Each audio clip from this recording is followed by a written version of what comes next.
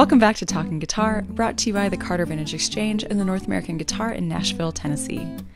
Lindsay here, and this time I'm chatting with Thompson Guitars inlay artist Simon Haycraft about the concept, design, and execution of 3 Wildlife Series guitars we'll be featuring in the coming years. First up, the Reptilian or Rattlesnake OM in Brazilian rosewood and Swiss moon spruce. Now, whatever came into your mind when I said that, think again, because this isn't your typical stylized interpretation of an animal inlaid in pearl on the fretboard. It even goes above and beyond the usual headstock depiction that Thompson Guitars are known for, as Simon found clever and abstract ways to represent the essence and character of this iconic North American animal. We'll also, of course, learn a little bit more about Simon himself, discussing his journey from a formal visual arts education in the UK to finding his medium working on guitars in the Pacific Northwest. As usual, though this was a Zoom interview, Thompson Guitars CEO Christine Funk provided us with loads of photos and videos during the build process, so this is a great one to watch on YouTube for all the visuals. Either way, I hope you enjoy my chat with Simon Haycraft of Preston Thompson Guitars. How did this whole project come about? Was it something that Ben had come to you with, or did you guys come to us with it? I'm not sure that I actually know. Yeah, I suppose it might be good to have some background on that. Mm-hmm. Really, it started with me. I was working on an inlay. I think it was possibly an animal. You know, they're popular choices, animals and nature subjects.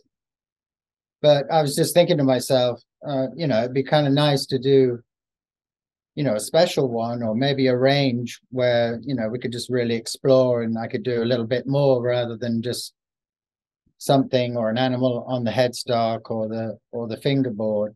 Mm-hmm. And it was just a passing comment, really. Christine happened to be walking by and I just said it because it was in my head. Didn't really think anything of it really past that time. And then I think it was 2 months later and Christine's like, oh, this chap's on the phone from North America and he wants to talk about the Wildlife Series. It's like, what, I don't really know what you're talking about, but she had obviously got in contact and, put the idea out there and, mm-hmm. and he liked it. And so we had a conversation and that was really the beginnings of it. I hadn't had any real ideas in mind, but, mm-hmm.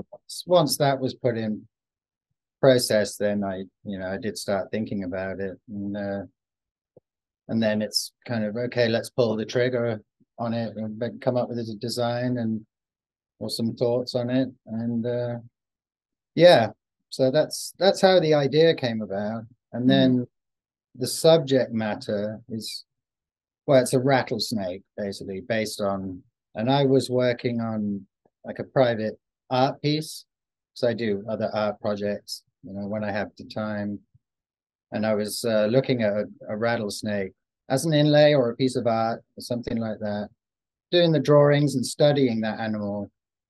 I really got a nice appreciation for it and started to kind of admire it and like the colors, like the pattern. And then we wanted to pick out some wood for the Wildlife Series. And then I saw this really nice back and then it just clicked in my head and I got to thinking, oh, well, this rattlesnake would be kind of a cool thing on a guitar. It's a really good way to showcase different woods and different colors and different textures and just have a bit of a theme going on and, just take it to another level, perhaps, artistically, let's say. Yeah.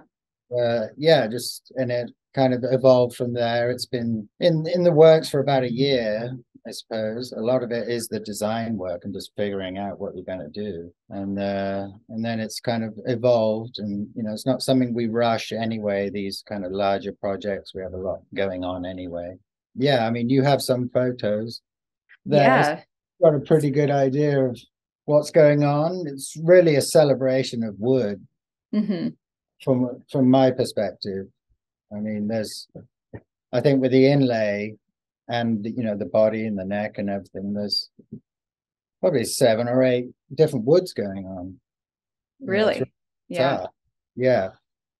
And the design, the bold designs, but they're just a vehicle really to showcase these woods, these combinations that are contrasting with each other and complementing each other. And it's a nice subject matter for that. Not glitzy, but it's Yeah. bold. It's not for the faint-hearted by any means, in subject matter and look, but quite earthy. Hmm. No pearl or shell on it. I think there is like actually a bit of black pearl For on the the eyes or something. for the snake's tongue, and that is Oh, it. okay. Yeah, Wood's very much a big part of this, yeah. and Hmm. so basically, I'll tell you, it's a OM Hmm. Brazilian back and sides. Back's really nice, got this nice sapwood running through it, which is kind of almost banded by this really dark streak, and then some nice warm tones, and then it goes back out dark. And this kind of reflects some of the imagery and the what's going on the fretboard and the rosette and the color scheme. Hmm. So it's a really good match for that. And then we have lacewood binding. And I got this really tight figured lacewood that just reminded me of when a snake sheds its skin, and it's just got that lacy look to it, Hmm. almost transparent, and that kind of the pattern running through it. So I thought that would be a interesting wood choice for a binding. Not the easiest wood to work with in the sense that it's got hard and soft properties. Oh, interesting. Yeah. So it took a couple of goes to bend the binding, just to get it just right. Hmm. I just think, all woods have their own little characteristics. So, those are just challenges that have to be overcome. But it adds a nice touch to it too. And I put a nice big piece of this lacewood on the back of the headstock too, Oh, okay, great. back cap, going around the volute. And that way you'll Hmm. see a nice big section of this grain and this figure running through there. And then with the inlay, there's maple wood, walnut, some a couple of different kinds of Brazilian, myrtle wood, which I really love. It's that mid-tone, Hmm. golds and browns. It's just perfect for this. We made the top trim is just a piece of myrtle Hmm. trim. Adds another texture too. So they all have their own little figure and play on the light and the color and things like that. So yeah, interesting palette to work with. And then Yeah. continuing the theme throughout the guitar, having something interesting to look at in every piece, everywhere you look. There's Yeah. The ties. fretboard, the rosette, the end graft, everything. Yeah, I want it all to tie in together and make sense, Hmm. rather perhaps doing a depiction of a snake on the fretboard or Hmm. just a creature, really focusing in on the pattern and design, and Hmm. in a slightly more abstract way, I guess you could say.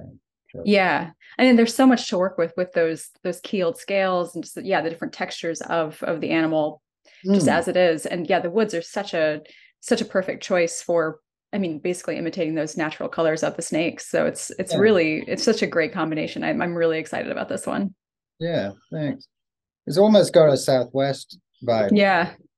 which makes sense because a lot of those designs are Hmm. inspired by nature and what they see in the desert, and a lot of native designs are very much like that. You'll see them Yeah. on three textiles. So it kind of ties into that a little bit. Yeah. It's got that natural geometric pattern. So that, yeah, it is really very Southwestern Yeah, incidentally, for right. sure. But there are some pretty technical features on this guitar. I will say some of them were a challenge to do. The rosette being probably the most time-consuming part of the Hmm. guitar. Really, designing and drawing that out to have this effect of scales overlapping. Hmm. There's about 100 rows of scales, and then there's 4 scales in each row, Hmm. decreasing in size as you go in the center, because I had to actually make them coil round, and that was the way to do it. Hmm. Much like a snake can coil. Yeah. Like that, they have smaller ones and larger ones, and it's kind of the same thing, really.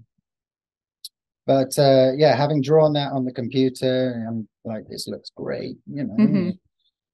And I'm like, how am I going to make this? Wait, this is I might have bitten off more than I can chew, but I came to the conclusion really the only way to make it so seamless and tight, and fit that circle was really to individually pocket each scale and then pocket into that scale and install another scale.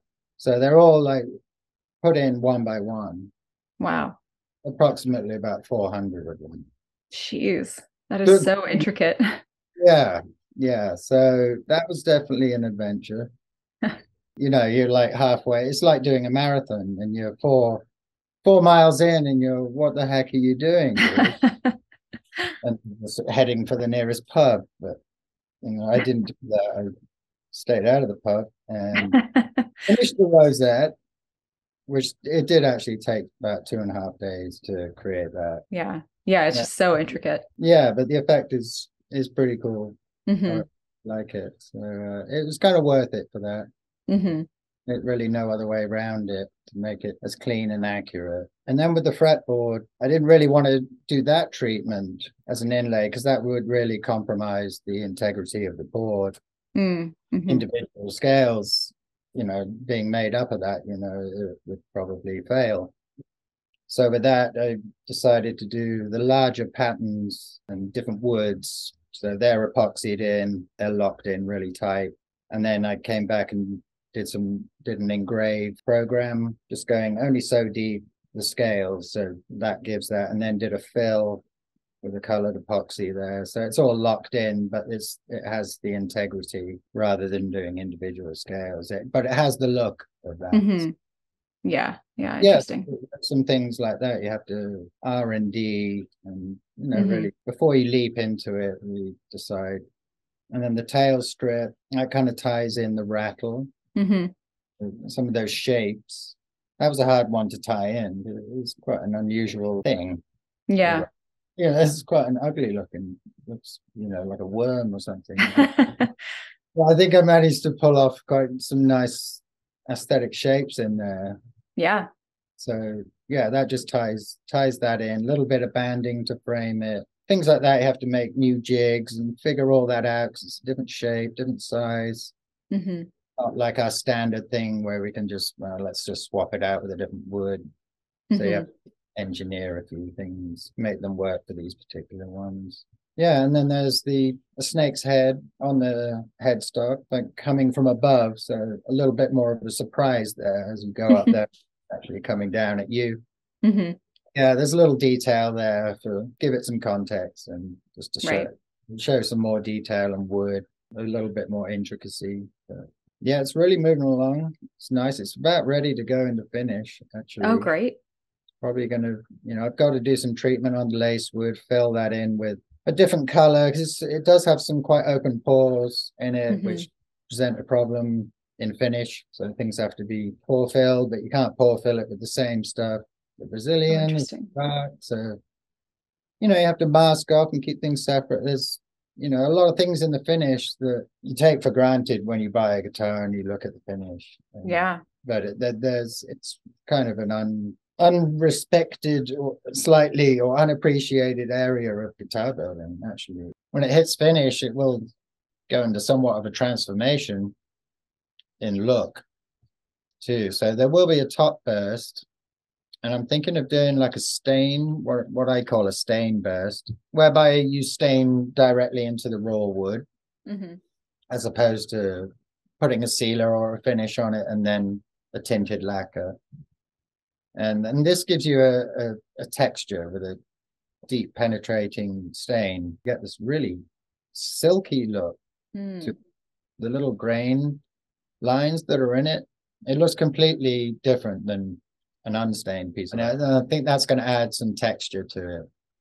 Oh, cool. And then we'll tie in those colors too. So it'll start, dark on the edge and then these warmer colors and then up to the light. So I think that'll help tie in things a little on the top too and soften that rosette even a little bit. And then on the neck, I will do a burst treatment on that to tie it in with the body. But it's a burst, not so much like a traditional neck burst, but the light will go up the spine, back of the neck. So that'll be the lightest part. Okay. And then it'll get darker to the edge, all the way up along the edge. That way you get a nice contrast with the binding as well that matches and mirrors the sides that you'd be seeing from the side. So you see a nice dark heel as it marries with that Brazilian, and then there'll be like a mini sunburst around the back of the peg head. Okay. That might work really nice on that lacewood too. Yeah. It's a nice effect too, because that I got that lacewood back cap. So there's a little things that would be definitely extra above and beyond, but again, tying it in all nicely and having a cohesive look, and it's just a bit more special. Yeah, it sounds like that's going to be beautiful. Yeah, and it'll spend a good month in there getting finished. That's the time, like I say, it's a time consuming particular part of the build that deserves attention. And then we'll get into the string up process, a whole nother side to building a guitar and making a playable instrument. And some nice choices perhaps there, with the bridge and the tuners, and see what we can. Haven't decided fully on that, but maybe a bit of bone, a stained bone or something like that. We'll make it cool. Yeah. Are you going to do any more decoration on the bridge at all, or is the inlay mostly done at this point? I kind of would like to. It might actually need it to balance it out. Yeah. For that top. Definitely thought about it. We'll pick a nice, and that's a Brazilian fingerboard too. So we'll okay. Have a Brazilian bridge. So just to let you know.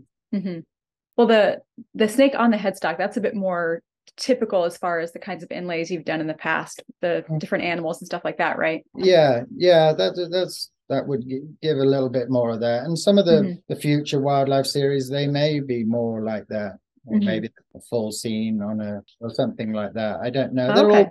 They'll all be different. Okay, I see.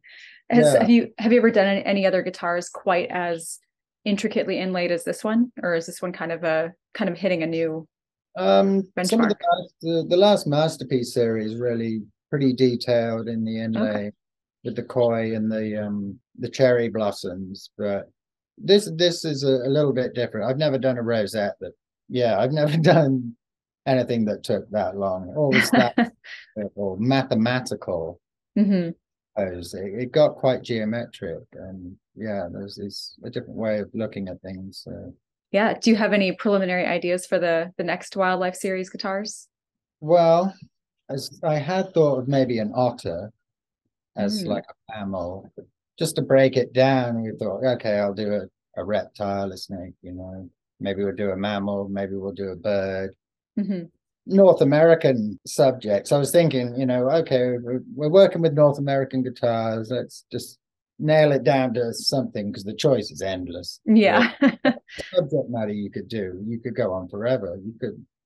Can't really stop at 3. And I was thinking maybe an otter, something a bit more cutesy. Rattlesnake, little less woo. Loves otters, right? That's true. They're pretty adorable. Yeah. And then you have the water theme in there too that you can pull in. But sometimes it'll be the piece of wood that I'm working with that might spark that idea. Or I've seen certain figures and grain and different rosewoods and things that might have a fur texture to them. You know what I mean? That kind of thing might help. That'll spur me into doing it, because I like the whole thing to be the concept, I suppose. Right, kind of cohesive, and rather than just one thing in one place, and all the appointments being rather the same. So we're definitely going for a unique, one of a kind. Well, just to kind of get more, I guess, general about your background, how long have you been at Preston Thompson? I've been here going on about 7 years, I think, now. I was here just when Preston was getting a solid crew together. Okay. Yeah, and started thinking about manufacturing more than one at a time kind of thing. And watched the product really develop at that point. Okay. Into what it is today, which was very much a joint effort with the guys on the floor and Preston. It was very inclusive, very much a shared experience, and benefited because of that, bringing these different skills, not people who knew everything about everything, but people who knew a lot about certain things, pulling them in and coming up with a good project, but holding the line as far as what the aesthetics are and the build and the sound. It's really all about the sound for us. Mm-hmm. The way we construct it and the choices that we make, that is the success that we're experiencing. Right. When you have that sound and you're solid in it and you trust it and it's replicable, then you're onto a good thing, and then you can explore other areas like this. And yeah, exactly. Have things at different levels and have something for everyone. Yeah, because I mean, Preston Thompson makes guitars that are pretty accessible to, touring musicians, people who aren't necessarily going to spend the kind of money that somebody who's going to buy this Reptile guitar or the other Wildlife series guitars, what they're going to spend. But like, so you're really catering to a very wide market. And it's just, you guys build guitars for musicians at all levels, which is great. Yeah, we try to do that. Mm-hmm. And so for your background, do you build guitars at all yourself, or are you purely like an inlay artist or a visual artist? I actually make the necks. Okay. Carve the necks. Yeah, I've been doing that from the get-go here. That's kind of what was needed out of me. And inlay was a bonus. I do come from an artistic background. So I went to college and I actually did wildlife illustration. Okay. Studied that in Carmarthenshire, South Wales, in Britain. Before that, went to Leamington Spa College and studied design, graphics, photography, textiles, all sorts, just a wide range of printmaking. So yeah, I've done a lot of painting. I did fine art, drifted around for a long time, not really finding an artistic career. Before I got into guitars, I was painting houses, but then things changed. There was a big recession, and I ended up working for Breedlove in Bend. Okay.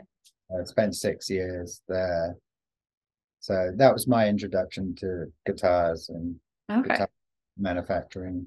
And I did some neck work there, but primarily in the finish department. Okay. Yeah. Yeah, I guess that makes sense that would be something that somebody with a visual arts, especially a really diverse visual arts background, could end up in. Yeah. So I still actually do the sunburst here too. So that's cool. Another thing I do.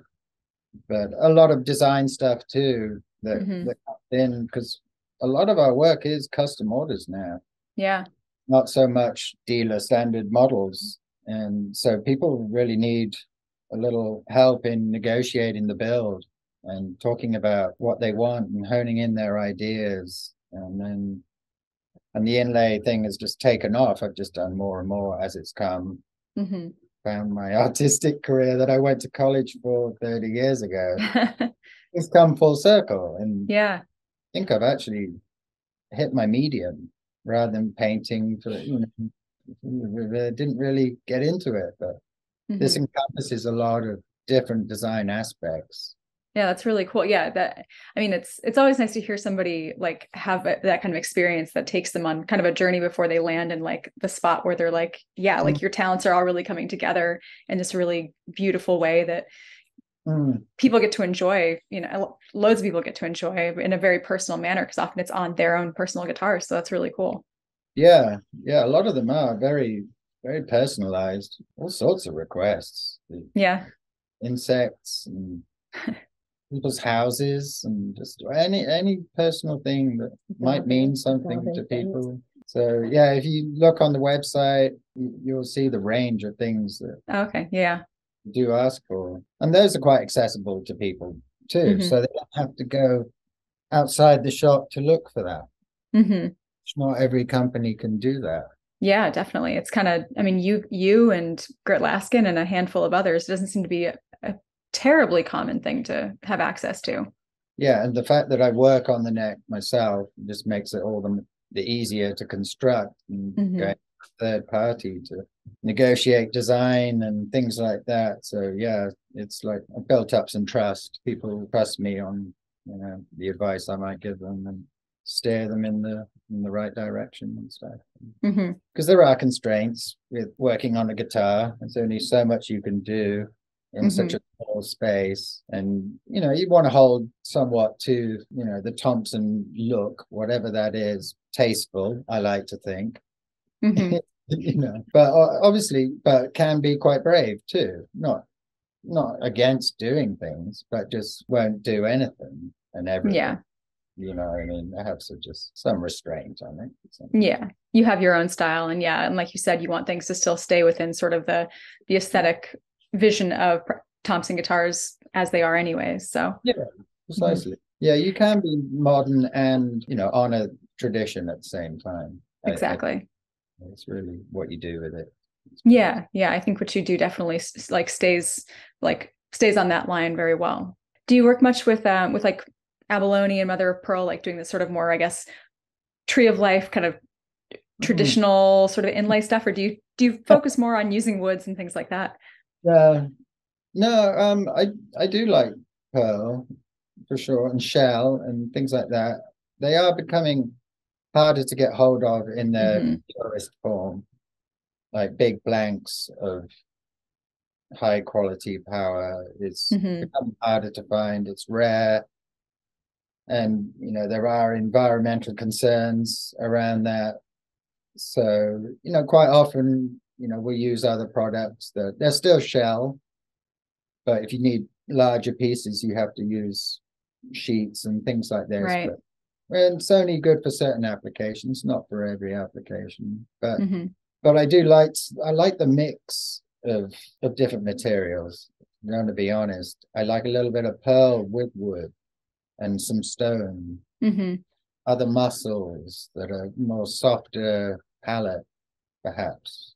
More pastels, and I do like I like the combination, but I think there's a lot you can do with wood if you can see something in the wood, even if it's just by an inch by an inch. It can give a great effect. So I do enjoy working with the wood, but again, not all wood's that hard. So for headstocks, because it's being finished, you have a lot more leeway what you can do. On right. a fingerboard, yeah, you need harder materials. It's going to get sanded on, so it's a bit more tricky to work with on a fingerboard. A lot of my work does feature a lot of wood, and people like it. Yeah, it's really beautiful. What's the craziest thing you've been asked to depict? Well, I did I'm just not really crazy, but I did a cockroach the other day. Unexpected. Yeah, on the back of a headstock. Did that in black pearl. It kind of looks pretty realistic, actually. It's kind of you don't notice it at first, and then but that was for a guy who owns a tequila making business, and I've actually just done another. I did an inlay of a guy harvesting the agave plant on the headstock. Oh, cool. Really detailed. Oh, very cool. It's really cool. And this guy, he wanted a cockroach on it because apparently that was his name or when he was young. Oh. Wants me to tell everybody this, but it's out there. I don't know how he got that name. I didn't ask him that. But yeah, I don't care. It looks cool though. Yeah, no, I can imagine that can be well done. Yeah, just tiny little things like that can be really personal. That's really cool. Yeah, I don't think I've done anything too crazy. We get some odd requests now and again, but we have one coming up of the plane and the clouds of the tree guitar on the back. It's going to be interesting. Oh, I don't know that. Yeah, anyway. Yeah, I'm open to anything, really. But I can't say I've had anything too outrageous. Not yet. Most of our clientele, they're pretty normal. Well, I mean, I can't think of too many other questions. Is there anything else that you guys wanted to share about these guitars? What do you think? Well, these are one of a kind. Yeah. And also that the fact that if there's someone out there that wants to have a custom wildlife guitar, this is sort of us showing what is possible. Yeah. So for the future. Yeah, that's possible. Somebody might, say, I like lions, or I love, we've done sort of an African theme once with the baobab trees and the elephant. But that's true. Right. Oh, very cool. Of someone having the idea of our masterpiece series is to ultimately have people bring us some thoughts and we make them their own masterpiece. Yeah. Yeah. And this is going to be such a great way to see all the possibilities, because it does go beyond just the head plate and the fingerboard. And so people can kind of see that there are different ways you can integrate those themes into the rest of the body of the guitar. So I think this will be a great demonstration of that for sure. Yeah. And it's a showcase of different, a little bit of different craftsmanship or a slightly different approach. Something, it's hard to be original, isn't it? Really, these days. Nothing's really original, let's face it. But yeah, I do like to try to do different techniques or something someone hasn't seen before, like the rosette and perhaps the fingerboard, where it would be challenging to do. You know, you don't necessarily see it, but perhaps someone who makes those kinds of things might appreciate that little extra detail that goes into it and extra work. For sure. Yeah. Awesome. Well, personally, I'm very excited because rattlesnakes are my favorite animal. So this is going to be my favorite one. Well, that's really cool. Yeah. It shouldn't be a hard sell for you then. No, if only I had if I had the money, I'd be the first one to buy it. But I have to say, like, I know people have phobias about snakes and people don't really generally like them, but I don't have a lot of time for that, to be honest with you. I think once you get to know them, there's a lot of respect. It's instant respect for these creatures, you know, and they're pretty, all their attributes, their attitude. To me, it's an iconic American animal. Yeah, exactly. I mean, they almost beat out the bald eagle as like the symbol, I think. Oh, I think back in the day. Yeah. Well, we'll give you fair warning. Don't mess with me. Exactly. Yeah. Yeah. And they're just, I mean, they're such an integral part of their ecosystems wherever they are. And it's a shame that they are sort of this vilified animal, but they don't want to attack you. They just want to mind their own business and catch some rodents. And and they are beautiful. Yeah, absolutely. So yeah, I hope people appreciate that as much as you do. So. Me too. And someday, hopefully you'll get to play it. Yeah. I'll be excited for that time when it comes to Nashville. Yeah, it's going to sound real good. I know that. No doubt. Guaranteed. Awesome. Anything else you guys wanted to plug while we're on here? Simon Haycraft Inlay Instagram page. Oh yeah, we'll make sure to link to that, because then people can see a bit more too. Right. A little less busy than the Thompson page, let's say. It just focuses on that. So right. So folks who just want to focus on inlay art can come and follow you. Do you sell any of your art in any other ways that people can sort of like buy prints or anything like that? I really don't. I haven't had that much time put into it, and I'm kind of satiated as far as artistically here. Yeah. There's enough projects in the go for me to be satisfied in that way. So yeah, that's great. I'm always thinking of other things, and then those might get pulled in to guitar projects. That's why people might see something that they haven't seen before, or a different look or a different idea. So yeah, it comes from other influences that we're inspired by, I suppose. Yeah, very cool. Well, awesome. Well, people can follow you and catch more of your work on your Instagram and enjoy it for free, I guess. So yeah, I appreciate you talking to us about it.